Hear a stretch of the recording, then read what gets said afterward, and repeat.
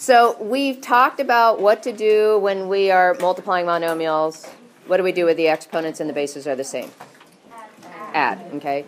And then we talked about what we do when we divide monomials and the bases are the same. We the exponents, okay? So today we're going to talk about what do we do when we have an exponent to the exponent.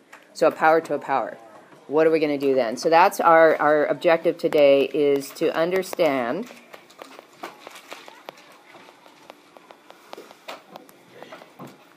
how to raise a power to a power. So that's an exponent to an exponent. Okay. And there will be a lot of combination of things that we've done in a problem. Now that we have 3 rules under our belt, we can put them together in various ways. Okay. So this actually comes out of its own lesson finally. This is lesson 5-2 in the textbook, so feel free to read that. So let's do an example, just like we'd started off before. Let's stick with our good friend 8. Let's make him cubed, and let's raise him to the 4th power. Okay. So now we got to understand, what does that mean? Can anyone tell me what I would write that means 8 cubed to the 4th power? Brian. We multiply the exponents? Okay, hold on. That's not what I said. Wait. What does it mean? Not what do I do? What's a rule? What does it mean? Okay, baby steps. Luke. It's 8 to the 3rd 4 times. So we have 8 cubed times 8 cubed times 8 cubed times 8 cubed.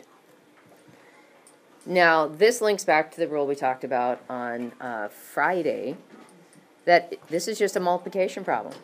So what do I do with exponents when I multiply? I just add them. So I have 3 plus 3 plus 3 plus 3.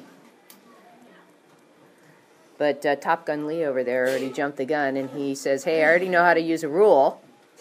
Okay, and so tell us again what you realized the rule would be if you're raising a power to a power. Okay, so what he noticed is, hey, you know what? If I just took 3 and multiplied it by 4, I would get the same answer. Okay, so that's going to be our rule. When raising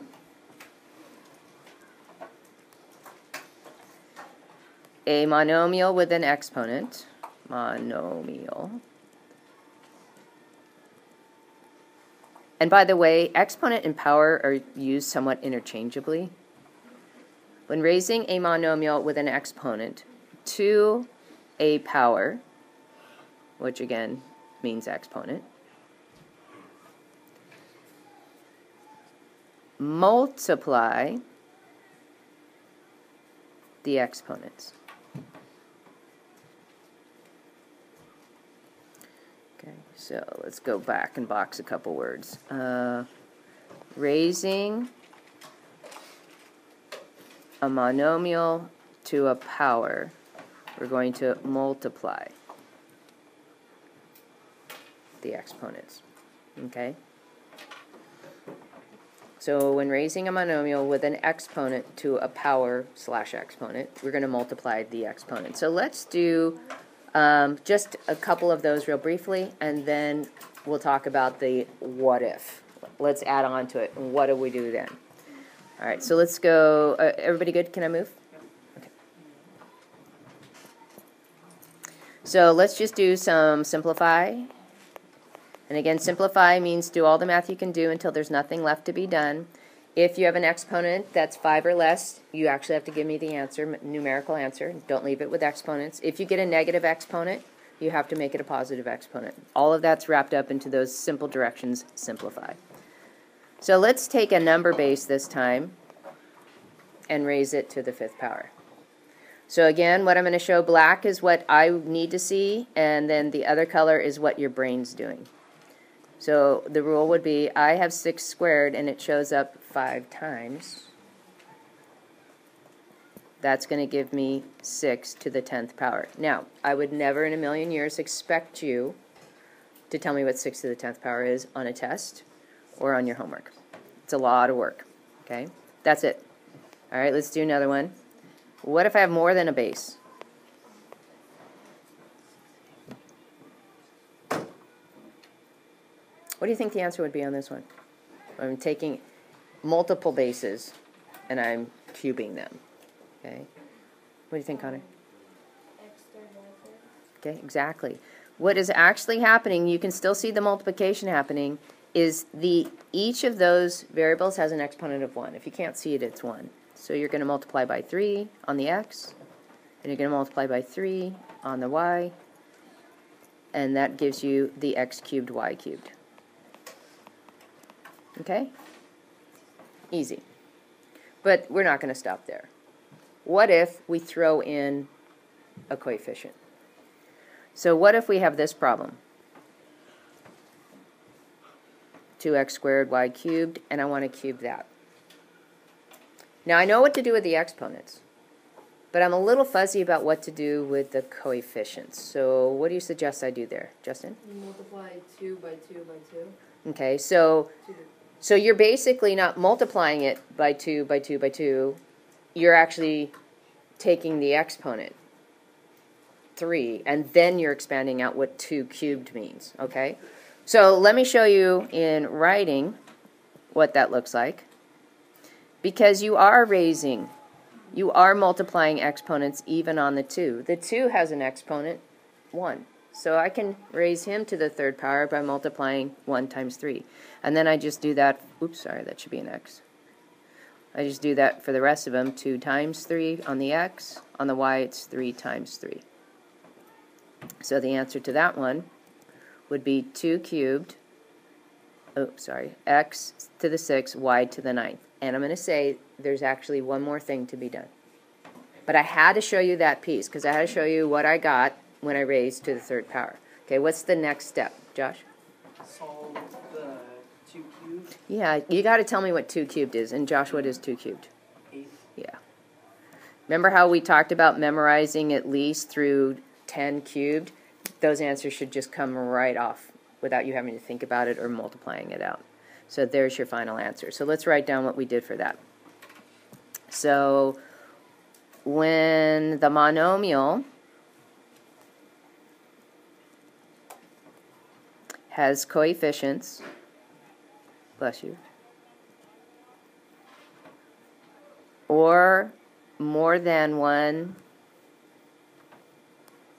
variable base,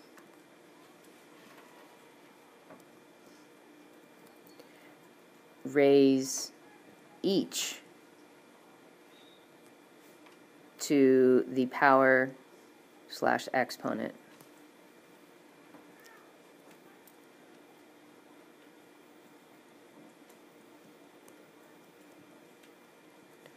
on the outside.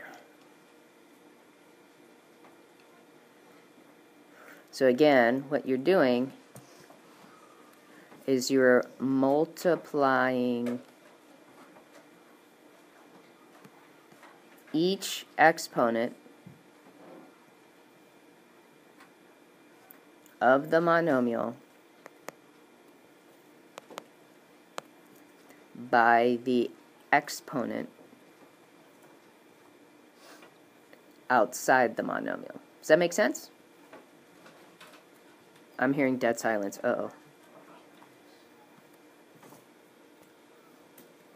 Okay, so let's put into play a little bit more what these look like. Okay, everybody good? Yep. Jocelyn says yes, so we move on, right? So number 5, or let's see, I think we're on number 4, aren't we? Directions are still under the root of simplify. So we're going to get a little bit crazy right out the gate. So we have -3/4 a cubed b to the 5th, and I want to square that. Okay. So again, I'm going to do this bite-sized pieces so you can see it all. When you're doing this on your homework, you may not need to do all the bite-sized pieces. And I'm going to shift and I'm going to do my work vertically, which is always a better way so I can catch my errors. So everything is going to get raised to the second power. The -3/4, the a cubed, the b to the 5th. But the complication is, how do I square the fraction? I have to square each part of it. So I'm going to have negative 3 squared, 4 squared. Now I can already deal with the math over here. 3 times 2 is 6. Most common error, you tell me it's 5. I don't know why. I do the same dopey thing. Got to watch out for that. And 5 times 2 is 10. Okay. Now, negative squared, so 2 negatives make a positive. 3 squared is 9. 4 squared is 16. A to the 6, B to the 10th. Oops, actually, let me redo that one in black, because that's your final answer.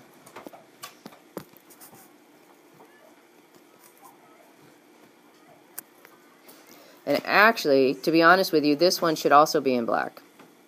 Okay. Now, some people may do raising the fraction all at one time. Just be cautious if you find yourself making mistakes. So this is your final answer. The other thing I want to show is that there's a second way to write this answer. If you want to write it instead of the coefficient as a fraction, you can write the whole answer as a fraction. And it would look like 9a to the 6, b to the 10th, all over 16. So the choice is kind of yours what to do. Justin? Wait, for the negative 3 squared, why'd you put it as negative squared to get positive 9? Because there's a negative to that fraction, and so that negative has to get attached to one of the parts. And I always attach to the numerator because then I pay attention to it. If it's in the denominator, for some reason I tend to just gloss over it. So I always put it in my numerator. Okay. All right. Let's really kick it up. We're going to do some combination problems. These are going to be more challenging, more things to think about. Because we're not just going to raise to a power. So we have negative times 3x cubed y that I'm going to square times negative x y to the 4th that I'm going to cube. So if you notice, I've got 3 monomials that are being multiplied. 2 of them are being raised to a power. So what needs to prevail in how I solve this is order of operations, which says take care of anything in a grouping symbol first. Unfortunately, there's nothing I can do inside the grouping symbols. Next, it says you have to deal with exponents. So that's my next job. So I'm going to get negative, and I'm going to take that negative that's in front and let him be what he really is, which is negative 1. I'm going to use brackets here. I'm going to square the 3. I'm going to square the x cubed by multiplying exponents. I'm going to square the y by multiplying the exponents. Over here, dear Lord, can I get it all in? I'm going to take the coefficient, negative 1, and cube it. I'm going to cube the x, and I'm going to cube the y to the 4th. So that's kind of off of there. It should say 4 times 3 on your y. It looks like the 3 is over the y. That's weird. Sorry, that's sloppy math. Let's see if I can get him a little bit closer. There. Okay. Now there's a lot of things going on, but I want to show this is a mandatory. What did I get after I did all of that? So I have negative 1. 3 squared is 9. 3 times 2 is 6 on my x. 1 times 2 is 2. Negative 1 cubed.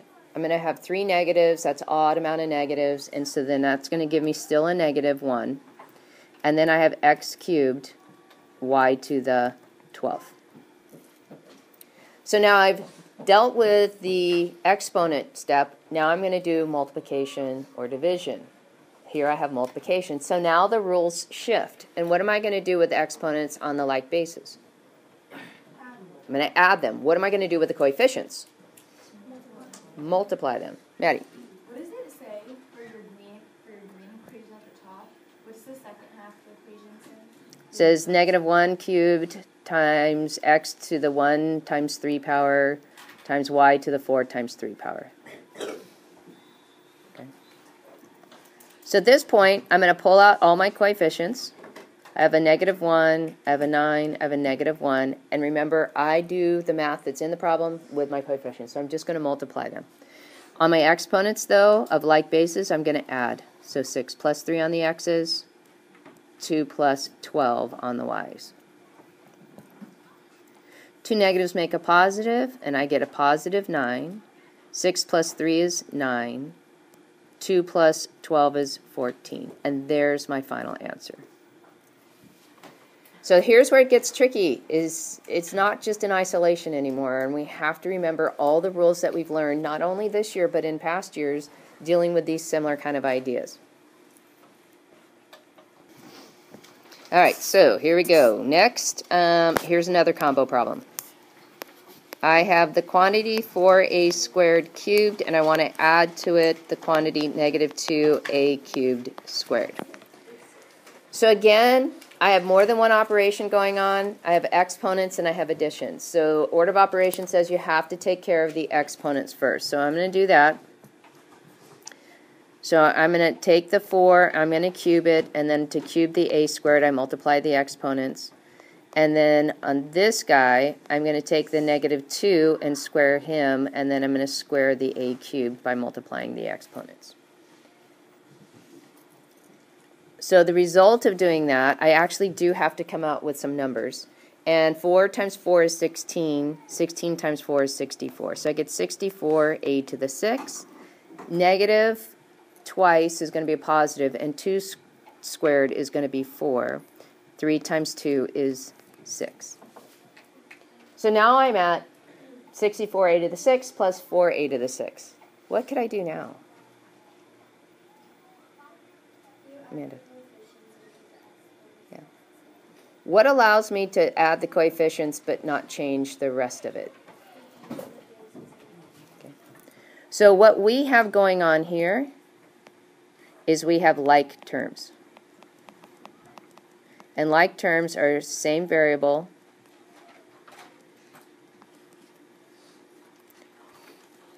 same exponent. So basically this is the distributive property. And the distributive property says factor out what they have in common. Well, what they have in common is a to the 6. What's left behind are their coefficients. So we have 64 plus 4. And we get 68a to the 6. So again, what you see in black is what I need to see. What you see in blue is what I call a brain step. You don't have to show those steps. All right, ooh, here comes the doozy. Got to have a doozy. 2x squared y to the 4th plus negative 3x to the 4th y squared squared plus 2x squared y all to the 4th power, negative 3x to the 4th y squared squared plus negative 5x squared y cubed times xy squared. We're raising to powers, we're multiplying, and we're hoping to find some like terms that we can combine. Okay, the one thing I don't have, division. Sorry. All right, so here we go. Yeah, I could do that to you. Let's mess with you. Yep. Hello, this is called advanced 8th grade math. So we're going to do advanced problems. Seriously.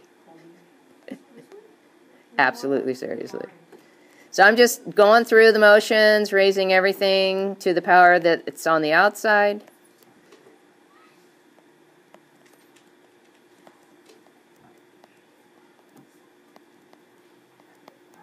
And then this guy at the end, really, he just has to wait a little bit before he gets to get included. Poor bugger. So let's see what we get. 2 times 2 is 4, times 2 is 8, times 2 is 16. So we get 16. X to the 2 times 4 is 8. Y, 1 times 4 is 4. Plus, negative 3 squared is a 9.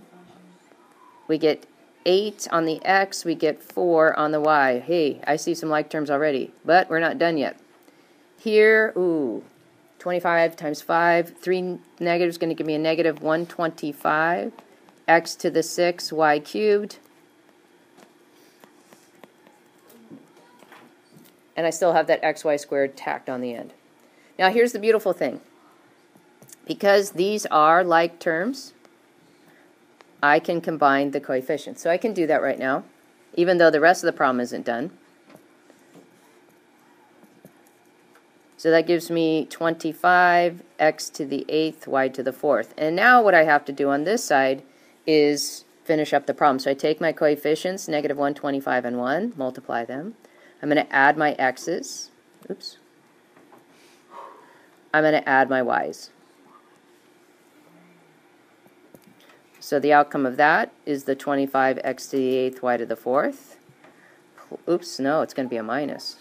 Minus 125x to the 7th, y to the 5th.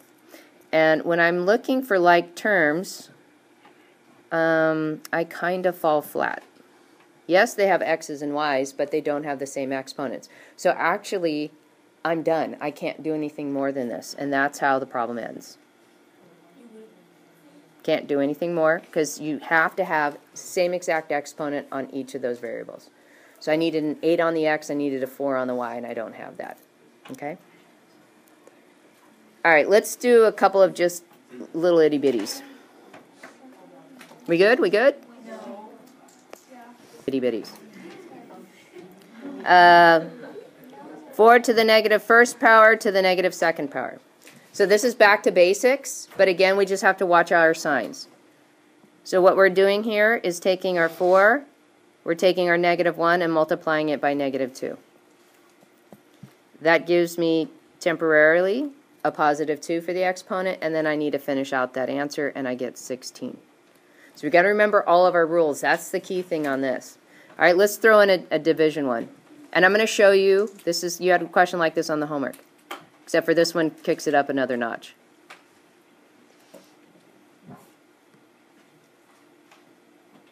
Okay. So notice on this one, I've got multiplication, I got division, I've got raising to power, I've got positives, I got negatives. I got it all. So here's how I would handle the inside. 3 plus negative 2 minus 2. The negative 2 is from the top. The subtracting the denominator is the second minus 2. Okay? And I'm going to raise that whole thing to the negative second power. So first I've got to see what that gives me. So that gives me, let's see, 3 and negative 2 is 1. 1 take away 2 is negative 1. So I get 8 to the negative first power times the negative second power. Now it just looks like number 9, right? I'm going to shift over here. And number 9 said, we're going to just multiply those exponents. So a negative 1 times a negative 2. And that gives me a positive 2. And 8 squared is 64. Okay. So those are variations that you may see on your homework tonight. Which, by the way, I will get to you in a second. Okay, good luck with this.